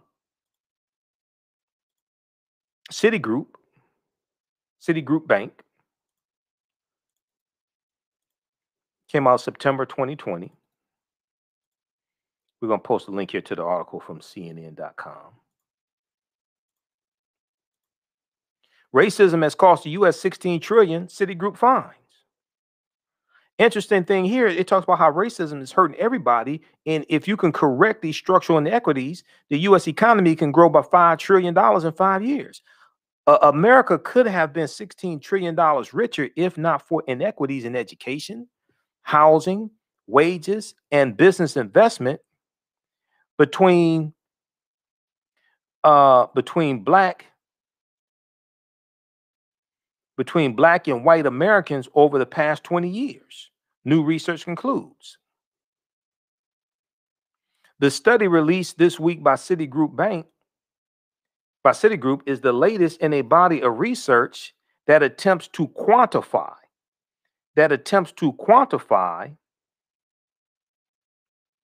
the economic impact of systemic racism. Citigroup arrived at its $16 trillion figure after estimating that African-American workers have lost $113 billion in potential wages over the past 2 decades because they could not get a college degree. That deals with discrimination, that deals with lack of finances, that deals with the racial wealth gap, all that. These are all legacies of slavery. The housing market lost $218 billion in sales because African-American applicants could not get home loans. That deals with redlining and discrimination when it comes to home loans. That deals with the racial wealth gap also. And people who have college degrees are more likely to have higher incomes in general. African Americans have college degrees in general, more likely to have higher incomes. Then this also deals with the racial wage gap as well. And it ties into things like African American women making between 62 cents to 67 cents on a dollar that the average white male makes. The average African American woman has to work 20 months to make the same amount of money that the average white male makes in 12 months. About $13 trillion in business revenue never flowed into the economy because African American entrepreneurs could not access bank loans. What's more, the U.S. could have $5 trillion in gross domestic product over the next 5 years if those gaps and others were closed today, the study indicated. If those gaps were closed today, the study indicated. The U.S. could have $5 trillion in gross domestic product over the next 5 years. So read the rest of this here. Okay. 44% of black households own homes in 2019 compared to 74% of white households. All right. So you're dealing with the home ownership gap as well. These are all legacies of slavery and what happened after slavery. So it was beneficial for everybody, for America to correct these structural inequities. Now, if we go back to the article from Washington Post, Republicans on the House Judiciary Committee voted against the measure, arguing that reparations would force citizens who have no history of enslavers in their family or who had family members that fought to abolish slavery to have their tax dollars used to pay for the misdeeds of others. But people are benefiting from a country that was largely built on slavery. And the policies put in place after slavery ended that maldistributed wealth-bound resources to the hands of Europeans. Racism is a system of advantage and privilege distributed based upon race. So dumbass Jim Jordan of Ohio, I knew he was going to say something.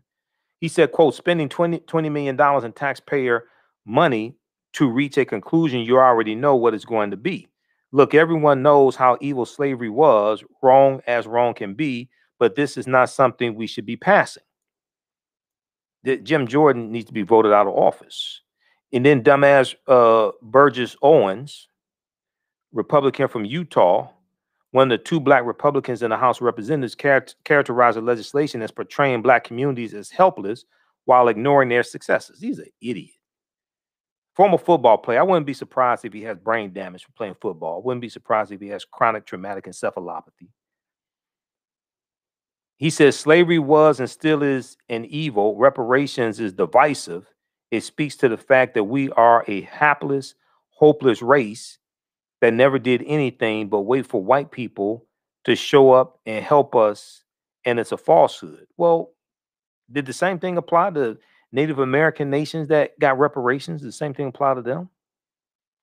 It's repairing the damage that was done. Representative Sheila Jackson Lee, now, what you have to understand is just as the average people are ignorant of history, they're represented in Congress by dumbass people like this, Burgess Owens and Jim Jordan. And there's more of them. And these are people who'll be voting against reparations. They exist in the Senate also. You got to understand, it was stupid ass people that voted them into office.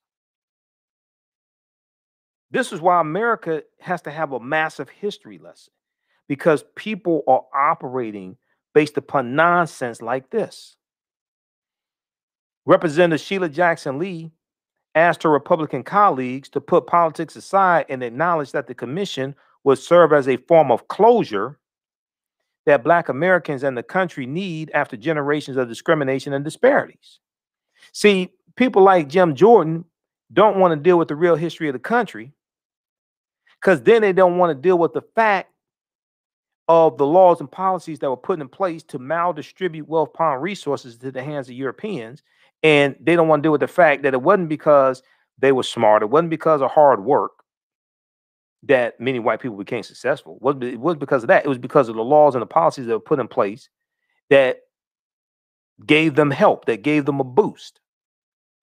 Because if the common denominator to being successful in this country was hard work, then African Americans would be the most successful people in the history of this country. Who worked harder than the slave for 246 years? Who worked harder than domestics? Who worked harder than the butlers? Who worked harder than sharecroppers? If hard work was the common denominator and the key to success in this country, then African Americans would be the most successful people in the history of this country. That reminds me of the study that came out in April 4th, 2018. April 4th, 2018. A lot of these people in this study voted for people like Jim Jordan and Burgess Owens. 40% of whites think Black people just need to try harder. Poll finds 40% of white people surveyed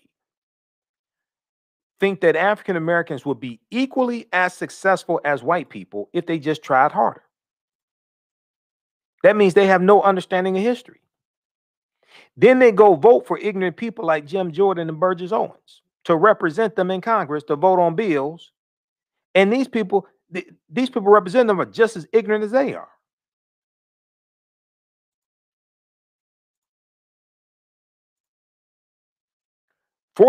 This is from April 4th, 2018. Newsweek.com. What's significant about April 4th, 2018? Well, that was the 50th anniversary of the assassination of Dr. Martin Luther King Jr. Assassinated April 4th, 1968.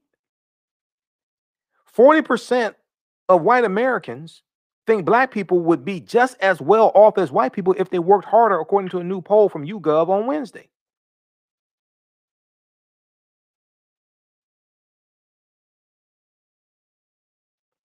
%40 of white respondents agreed that Black people just needed to try harder to be equal, while just 18% of Black respondents said the same thing. I wonder if they surveyed Burgess Owens, because he probably would say that Burgess Owens and Larry Elder and Paris Denard and Candace Owens, they would just say, oh, they just need to try harder.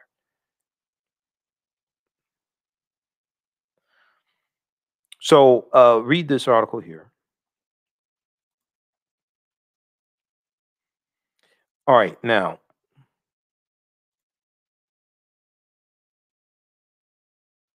let's go back to the Washington Post, dealing with HR40.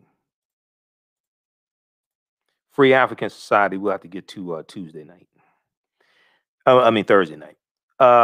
Jackson Lee asked her Republican colleagues to put aside politics and acknowledge that the commission would serve as a form of closure that Black Americans in the country need after generations of discrimination and disparities. Quote, this is the basis of this commission to be able to look globally at the issue of slavery as the original sin and the brutality of it, and to then take the journey as it looks at the stark disparities in the African American community.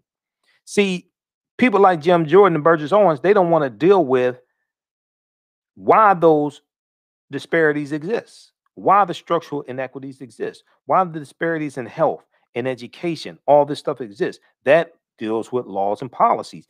And your zip code largely, the zip code has a large impact on your health, your access to health care, your access to hospitals, pharmacies, grocery stores, okay, fresh food, produce, things like this. The amount of pollution coming from plants and things like this in your communities, that largely has to do with zip code. Zip code has to do with income and your resources, your assets, where you can afford to live. The quality of water in your city, in your zip code, okay? That has to do with where you can afford to live. Where you can afford to live largely deals with your education level, your income level, the career you have, the type of job you have. All this is connected.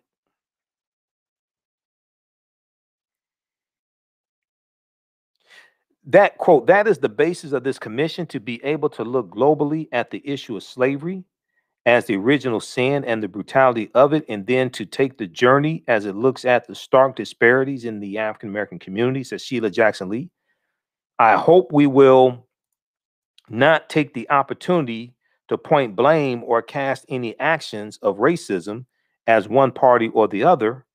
It was America's sin, and that's what we hope to address. It was America's sin, and that's what we hope to address. Now, Republicans did not heed her request, of course. Dumbass Louis Gohmert of Texas introduced an amendment that would make the Democratic Party pay for the commission's fees, quote, since it's the only relevant entity today that supported the institution of slavery, end quote. Throughout U.S. history, it failed on a voice. That amendment failed on a voice vote. He says, since it's the only relevant entity today that supported the institution of slavery. Well, first of all, for the majority of time that slavery existed, you did not have a Republican or a Democratic Party. Louis Gohmert. The Democratic Party wasn't founded until 1828. Okay, the Republican Party was founded in 1854. But what I do remember is the Compromise of 1877. When Democrats conspired with the Republicans, Republicans conspired with Democrats, and Republicans agreed to remove the Union troops out of the South upon the Democrats' request, and this ended Reconstruction. So Rutherford B. Hayes, the Republicans' candidate in the 1876 presidential election, could become president, because neither Rutherford B. Hayes or Samuel Tilden had enough electoral college votes to become president. I do remember the Compromise of 1877.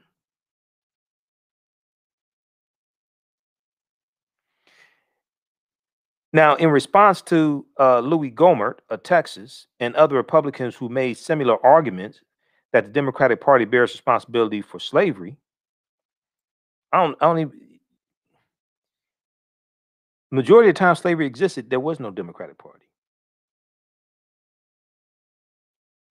Representative Hank Johnson, Democrat from Georgia, argued that, quote, white privilege is bipartisan and continues to plague the country, as seen recently when members of the mob that started the Capitol riot on the insurrection on January 6th held Confederate flags. You're dealing with white supremacy and racism, not a political party. Racism existed before the Constitution was signed. You're dealing with white supremacy and racism, not a political party. I do remember the Lily White movement in 1928, when Republicans were working to push African Americans out of the Republican Party, and that's why we went over to the Democratic Party. And Republicans in 1928 wanted to get Herbert Hoover elected as president and defeat a moderate Northern Democrat named Al Smith. So Republicans appealed to Southern segregationist Democrats in 5 former Confederate states to get them to vote for Herbert Hoover, and Herbert Hoover won the 1928 presidential election. And Republicans were ignoring the rise of the Ku Klux Klan in the 20s. They were ignoring the issues and concerns of African Americans. So we started leaving the Republican Party, going over to the Democratic Party. I remember the Lily White movement in 1928. I noticed that Louis Gohmert and Jim Jordan and a lot of these other Republicans, Burgess Owens, they don't want to talk about the Compromise of 1877, which ended Reconstruction, and they don't want to talk about the Lily White movement in 1928, which is why African Americans started leaving the Republican Party, because we were being pushed out.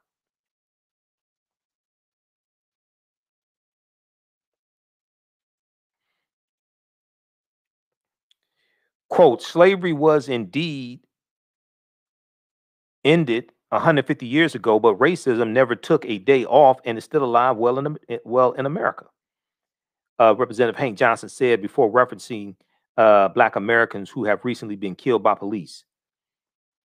Quote, you can ask family members of Daunte Wright, Breonna Taylor, Ahmaud Arbery, or George Floyd. Black folks in this country cannot keep living and dying like this, but will be forced to do so if white folks in America continue to refuse to look back at history.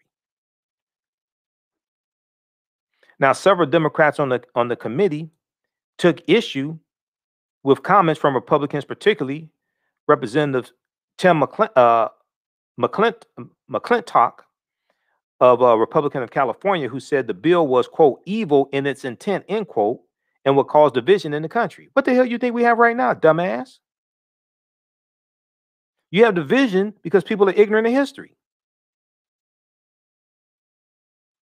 Now, Representative Sheila Jackson Lee of Texas said when someone in this room calls this evil and that this brings about evil, I cannot accept that. I'm offended. Representative Cori Bush, Democrat of Missouri, said that hearing Republicans dismiss a reparations study poured salt in the wounds of families like hers that have stories in their histories of separation, slavery, rape, and lynching. Not to mention land that was stolen. And see, African-American farmers losing 92% of their land over the last 100 years. A lot of that having to do with being discriminated against getting government loans from the U.S. Department of Agriculture. That's a legacy of slavery. Racism is a system of advantage and privilege distributed based upon race that comes out of the ideology of European white supremacy. Quote, Representative Cori Bush of Missouri said to the Republicans who are against this legislation, how dare you? How dare you nearly all white panel? How dare your nearly all white panel put so much energy and abuse your power? How dare your nearly all white panel put so much energy and abuse your power to deny justice for the descendants of one of the most egregious atrocities in the history of the world. You have no idea what that's like. You don't know what that's like. But the least that you can do is support research. Well, see, they're too dumb to read. This is why they don't support research, because they're too dumb to read the research. So read this article here. This is from Washington Post, April 14th, 2021. House committee approves bill to create commission on slavery reparations. Supporters call it long overdue. It still has a long way to go because you have idiots like Louis Gohmert, Jim Jordan, Black collaborators, traitors like Representative Burgess Owens. You have people like that. They're going to be voting against this. And that's just in the House of Representatives. In the Senate, you got Senator Ted Raphael Cruz. You've got Senator Hawley, Josh Hawley. You got people like Senator Ron Johnson of Wisconsin. Senator Ron Johnson of Wisconsin, he blocked the Juneteenth bill that was sponsored by Senator Cory Booker and Senator Kamala Harris. He blocked the Juneteenth bill from being signed into law, and it was going to make Juneteenth a federal holiday and give white people the day off from work. if you can't get a Juneteenth bill passed in the Senate, how you get a reparations bill passed in the Senate?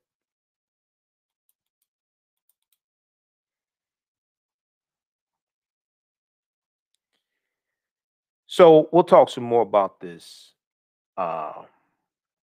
Thursday. I want to go to this last clip because we didn't get to it. Free African Society we'll talk about on Thursday's show. I want to go to this last clip here. This is dealing with Daunte Wright. And we got sidetracked and didn't get to this clip. This is from MSNBC, Katie Tur's show. And it talks about the quick charges against ex-officer Kimberly Potter. But also it deals with a wide manslaughter charges instead of murder charges as well. Gives a good breakdown of that also. Okay. We'll go to this clip here in just a second. I want to let you all know that we're going to have a new section of the online course that I teach, Ancient Kemet, the Moors, and the Ma'afa, Understanding the Transatlantic Slave Trade, what they didn't teach you in school. This new class is going to start up Saturday, April 24th, 12 noon to 2 p.m. Saturday, April 24th, 12 noon to 2 p.m. Eastern Standard Time. It's going to be a 9-week, 18-hour online course that deals with thousands of years of history and deals with what led up to the transatlantic slave trade taking place. So when you go to our website, AfricanHistoryNetwork.com, scroll down, you see the information about the radio show. We're on 6 days a week, Monday through Friday, 11 p.m. to 12 midnight Eastern Standard Time, Sundays, 9 p.m. to 11 p.m. Eastern Standard Time. This is my show from March 15th, the day after the Grammys. We dealt with Cardi B and Megan Thee Stallion and them performing WAP at the Grammys, and we dealt with negative corporate control hip hop also. So check that out. And this deals with the course. So it was 8 weeks, and I had to add an additional week. We're wrapping it up here on Tuesday nights, but we have a new class starting up. So we're going to start up on Saturdays. Because Saturdays tend to work better for some people also. It works better for me because that's the only day I'm not on the radio. And it's a struggle doing a class on Tuesday nights from 8 p.m. to 10 p.m. and then turning around and doing my radio show at 11 p.m. So Saturdays will work better. And then if I need to go past 2 hours on Saturdays, I have time to do that also. So we have okay. So you click here. We have a flyer here for the online course also. Click here to register. Here it takes you to the next page. Click here to enroll. It's regularly $130, on sale $80. And we deal with thousands of years of history and what led up to the transatlantic slave trade taking place also. I do the class live. You can watch from around the world. All the sessions are recorded. If you miss anything, you can go back and watch it over and over again. Watch as much as you want to. I do a PowerPoint presentation. We have book references, articles, video clips. It's a ton of information. And we deal with thousands of years of history and what led up to the transatlantic slave trade taking place. We deal with the ancient African presence here in the Americas going back at least 51,700 years ago, including in this country. We deal with the Khoisan. African people were here in this land tens of thousands of years before Native Americans even came into existence. So I'm going to post the link here. This is the link here for our Tuesday class. You can register for that, and I will automatically enroll you in the new Saturday class. But when you register, you can watch the previous classes because those are all archived. There's bonus content also, okay? So this is Ancient Kemet, the Moors, and the Ma'afa. Kemet, one of the original names for Egypt. Ancient Kemet, the Moors, and the Ma'afa. Understand the transatlantic slave trade, what they didn't teach you in school, okay? And when we deal with the transatlantic slave trade, we can't start in the 15th century. We can't start in the mid-15th century. We have to deal with thousands of years of history, what led up to the transatlantic slave trade taking place. We talk about ancient Kemet, ancient Egypt, Nubia, Ethiopia. So we talk about the Nile Valley region of Africa, and we also have to deal with the 800-year occupation of Europe by the Africans known as the Moors, who take the teachings from ancient Kemet, ancient Egypt into Europe. And these teachings are going to bring Europe out of the Dark Ages. All right, I want to go to this last clip here.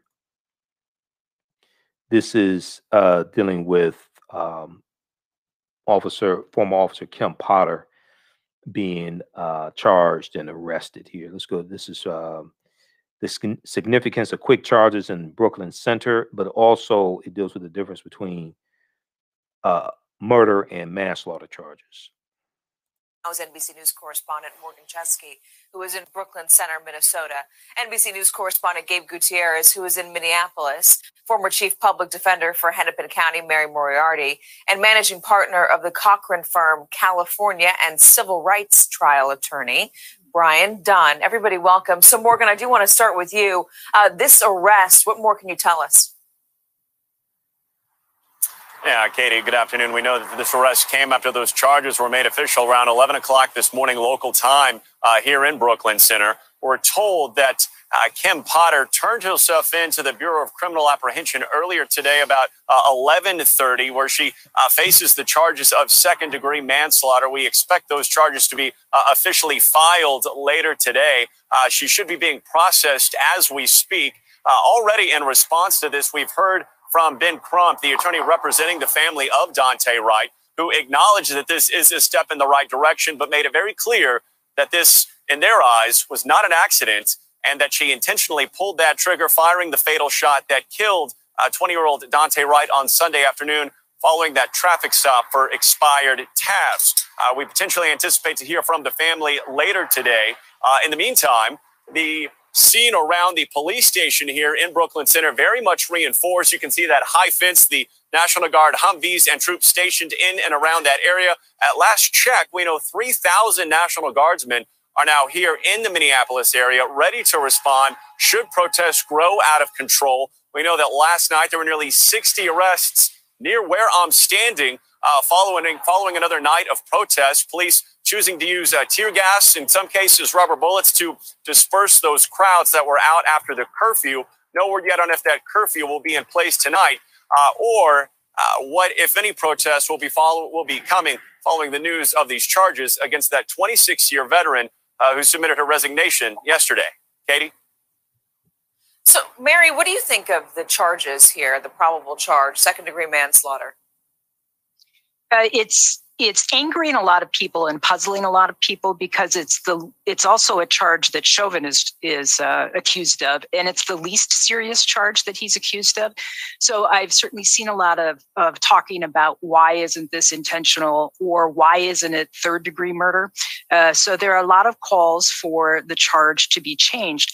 There are also calls for this case to be removed from the county attorney who charged it, who puts in time giving legal advice to the Chief of Police Association in Minnesota. And so people have called for the case to be removed from him and given to the Attorney General's office, which is the entity that's charging or prosecuting the Chauvin case right now. The AG's office declined to do so, though. They thought the county attorney would be well suited to handle this. Mary, what about the speed with which Kim Potter has been charged? Usually it takes a little bit longer than that. And I wonder if all of the unrest we've seen in Brooklyn Center and all of the heightened pressure out there, given the Chauvin trial, meant that this was done a little bit faster. I'm sure that's true. If you'll remember to last summer, there were numerous calls for the police officers, former police officers in the George Floyd case to be charged. And when he wasn't charged, that's when a lot of the protesting happened. That's when a lot of the unrest happened. And unfortunately, that's when some of the damage happened as well. So I'm sure they were well aware that it was important, if she was going to be charged, to get those charges out as quickly as possible. Brian, what do you make of these charges? You just heard Mary Moriarty say there's a lot of people out there who think that she should be charged with third-degree murder. Well, I don't know if there's enough there for that, and thank you very much for the question. This exact phenomenon has happened 2 times in the past in my career. where an officer has fired a real gun and mistakenly believed that they were firing the taser. That is something that is more easy to occur than most people may think. And when we start talking about the concept of intent, the prosecution has to prove beyond a reasonable doubt that it was not a mistake, but rather it was something that this officer intended to do. And in light of the mechanism that can cause an officer to inadvertently draw a firearm, I think that the charges are probably well placed at this point. Let's switch over to the Chauvin trial, which is happening again just a few miles away from all of the unrest surrounding the death of Mr. Wright. Gabe Gutierrez, a new defense that we are hearing today that we had not heard before, that George Floyd died of possible carbon monoxide poisoning. How's that going over in the courtroom?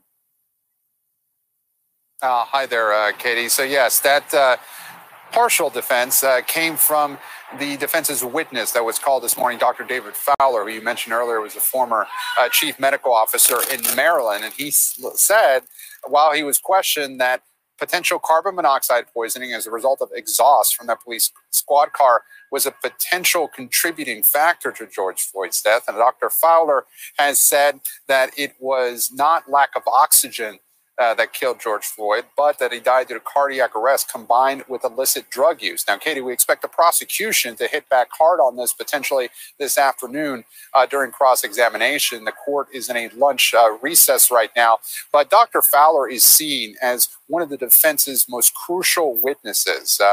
The prosecution came up with several medical experts previously, late last week, and early this week, that really stressed the point that George Floyd died due to asphyxia, due to lack of oxygen as a result of Derek Chauvin's actions. And so now the defense is really trying to bring up this witness who some legal experts are saying are, throwing out other potential reasons to cast some doubt in at least one juror, because Katie, you have to remember, they only need to, create reasonable doubt within one juror to end up with a hung jury.